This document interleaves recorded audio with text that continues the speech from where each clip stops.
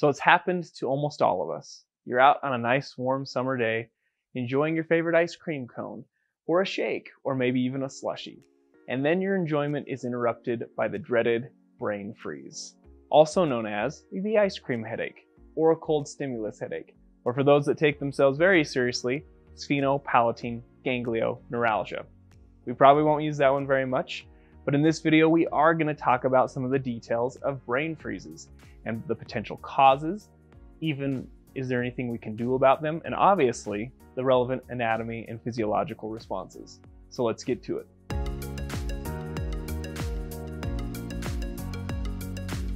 So what causes a brain freeze? Well, many of you will probably say, duh, it's eating cold things. And that is true, but let's go into a little bit more detail than that. It's actually cold substances passing over the structure called the palate. Now, the palate we're going to show on this dissection here.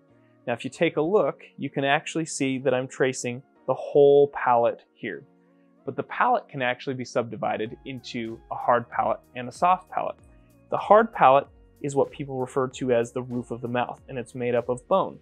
The anterior 2/3 is referred to as the maxillary bone, where the posterior third of the hard palate is referred to as the palatine bone. Again, a pretty convenient name since it makes up the hard palate.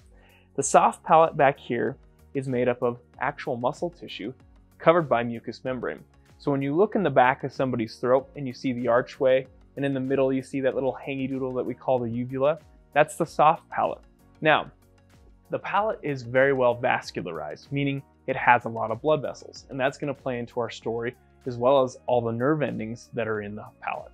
But before we move on from that, I actually want to show you what it looks like on the skeleton. Okay, so here is another view of the hard palate on our skeleton here. And one of the things that I wanted to show were these holes.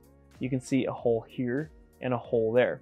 Now in anatomy, the name for hole is foramen, or foramina for plural. These holes here have specific names. The large one is called the greater palatine foramen, and the smaller one is called the lesser palatine foramen. These holes are important because the nerves and the arteries come through those holes to flare on to the roof of the mouth. And the names for the arteries and the nerves are actually pretty convenient. The ones coming through the larger hole, or the greater palatine foramen, are called the greater palatine arteries and the greater palatine nerve. Same idea with the smaller hole, the lesser palatine arteries and the lesser palatine nerve. Now, what do the arteries do? The arteries vascularize or provide a blood supply to the roof of the mouth, or the palate, whereas the nerves provide sensation. So what do the arteries and those nerves have to do with the brain freeze? Well, as that cold substance, that wonderful ice cream, passes over the hard palate and those nerves, those blood vessels will actually vasoconstrict. Those nerves are going to sense that, and they'll also sense the temperature change, and that's going to send a signal up through the brain.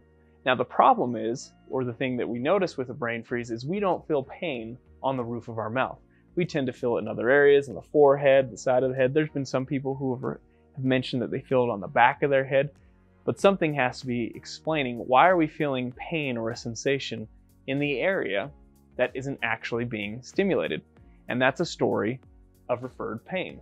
So to go a little bit deeper into this idea of referred pain, I have to bring back those nerves that we mentioned, the greater and the lesser palatine nerves. Now those nerves are actually branches of a larger nerve called the trigeminal nerve.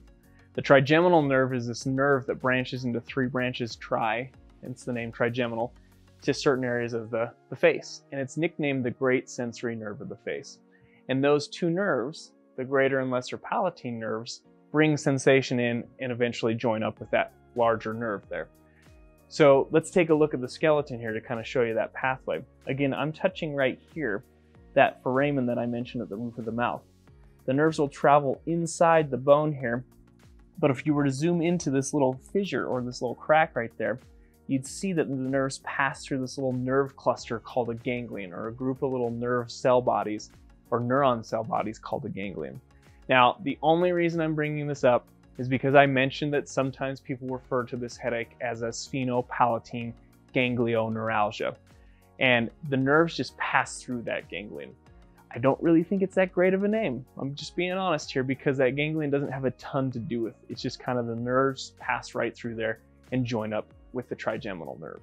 So now that we've established that those nerves from the roof of the mouth are going to bring sensation in from the roof of the mouth as well as from the blood vessels, and those go into the trigeminal nerve, that's eventually going to make it back to the brain. So I kind of want you to think about this.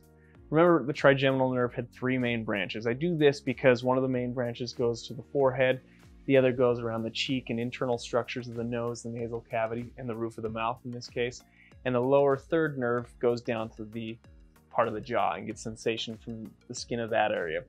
Now, even those 3 branches have further branches. So kind of think that we're bringing all this sensation back. I want you to think of nerves just merging and merging and merging until we get to the 3. And then eventually all 3 of those trigeminal nerve branches branch into 1, which you can actually see on this side of the brain here. This thing that I'm pinching here is actually the root of the trigeminal nerve before it branches out into the 3 and then further branches out into the multiple other nerves that serve the face. Now, all that sensation coming in through this nerve is actually going to come in and relay, if I turn this over, into the brainstem, specifically into this area called the medulla oblongata, this region here. Now, you can't really see much with the naked eye, but if you were to look at this under the microscope, you'd actually see this nucleus, or this area where these neurons from the nerves come in and relay, called the spinal trigeminal nucleus. So why do I bring up another term that's kind of jargony and long called the spinal trigeminal nucleus? Well, that's because everything from that nerve, I shouldn't say everything, but the majority of sensation from that nerve, like pain, temperature, and touch, is coming in there and merging onto that nucleus. So let's say a signal comes in from the roof of the mouth, from ice cream, and it goes in and hits that nucleus. Now, what tends to happen is we don't actually feel the pain there. With referred pain, you often get a sensation of pain or reference from an area that's more used to getting stimulated, if that makes sense. So maybe the front of the head or around the cheek. Some people have mentioned around the eyes with brain freezes, even from the back of the head. And those areas are fine. What's happening is the brain's getting a sensation into that nucleus, and it's like, oh, where am I used to feeling that sensation? More so on the front of the head, even though everything right here is just fine. So is there anything that we can do to help with brain freezes? I came across a couple of suggestions on just, looking for home remedies or things that people have tried in the past, and then also kind of got into the science of it. And during one article I read, a person suggested, stop eating cold things. Nope, it's not that one. We're gonna keep eating ice cream because it's amazing. So we might be able to slow down how fast we're eating the ice cream, and that could potentially help. But the things that are going to typically help with a brain freeze are, can you warm the roof of the mouth again? Now, it's not like many of you are eating ice cream and have a warm cup of tea next door that you can just slurp on if you get a brain freeze. And so one of the fastest things you could potentially try is push the tongue to the roof of the mouth. And that could warm the area, warm those nerves up, and warm those blood vessels and help. When I was a little kid, we had people tell me, put your thumb at the roof of your mouth. It was told to me to use pressure, but it's probably not the pressure that's really helping. It's probably just, getting some warmth back onto the palate there to help reduce that, tight vasoconstriction of those blood vessels. So those are some really quick things you could do. Is it worth it to use Tylenol or ibuprofen? Not really. These headaches tend to last seconds to maybe minutes, and they resolve pretty quickly once the temperature is restored to the palate. So hopefully that gives you a better understanding of how brain freezes work. Again, always comment, subscribe, let us know some of the things you guys want to see. And we also now have a Wizio account, which means that you guys can get on and actually ask us personal questions and get a personalized video response. So if you're interested in that, go ahead and check that out. We'll put that in the link below. And goodbye.